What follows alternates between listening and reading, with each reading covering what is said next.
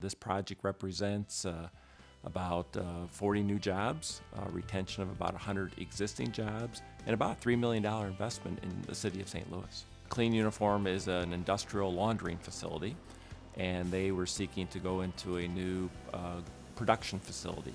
In the early planning stages, they discovered they had some site restrictions and some barriers, impediments that were created by encroachment into Ameren, Missouri's underground easement. Our first contact was prompted by Alderwoman Phyllis Young.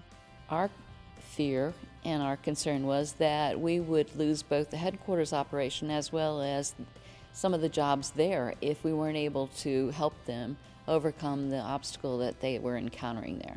With the help of the Ameren Business Development Team and also the St. Louis Development Team, we were able to get everything moved on a timely basis, and financially it was something we were able to do, so it didn't cost us an arm and a leg to get it taken care of.